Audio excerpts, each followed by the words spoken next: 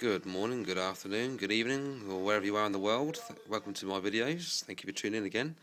Just a quick, short video. I just purchased myself a power pack from a PC. Got it for 10 quid, and just doing some tests at the moment. I'm going to use it for my hydrogen generator, because this little sucker can generate up to 30 amps on a 12 volts input.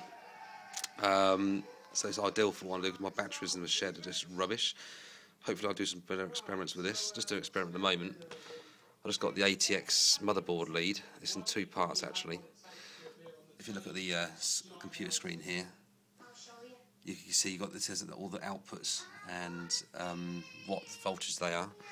So what I've done is these things need to have a you need to earth the green PS on to a common wire for it to turn on. So I've used a paper clip in there for that, and a couple of LEDs to show that it's working.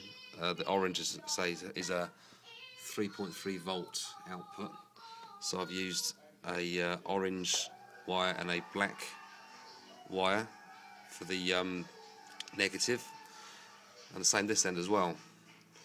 So if I turn the unit on, the fan will start up and LEDs light up. So that's just a little project I'm going to be doing this week, besides my other projects as well, to make a bench power supply nice and cheap. Take care now.